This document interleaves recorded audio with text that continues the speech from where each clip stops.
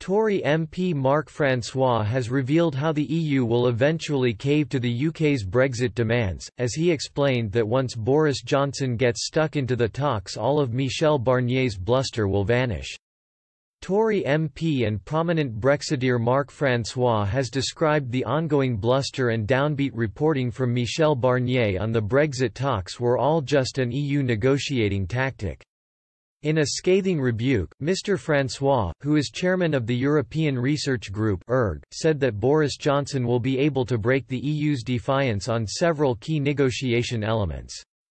Speaking on talk radio, the MP dismissed pleas from the EU to extend the transition period beyond this year, but warned that Brussels will try their best to pressure the UK into a delay. This comes after the EU's chief negotiator Michel Barnier hit out at British officials for deliberately running down the clock. During an update on the talks in Brussels, he also criticised the British refusal to negotiate away access to Britain's fishing waters, warning it could even scupper a trade deal with Brussels.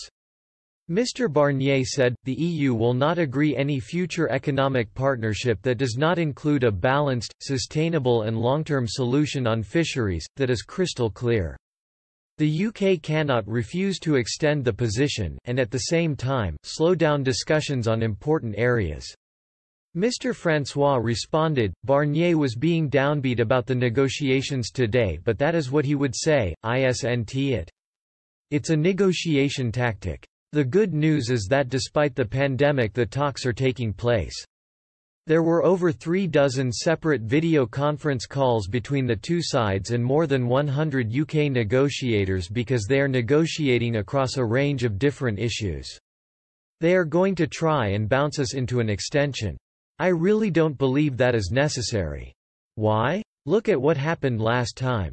Barnier was swearing blind that the EU would never open the withdrawal agreement and what happened? When Boris got stuck in, not only did they open the withdrawal agreement, he dropped the backstop, and that all happened in less than 3 months. The Prime Minister is a pretty good negotiator, I can testify to that.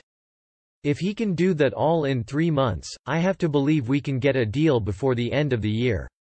Mr. Barnier said a decision would be taken on the 30th of June about whether to extend the transition period. But the UK government has already insisted it will refuse to extend it beyond December, even if the EU requested a delay. Boris Johnson is due to hold high-level talks with EU Commission Chief Ursula von der Leyen to evaluate progress soon after. The talks will then resume on the 11th of May, with Mr. Francois urging a swift end to the divisive issue.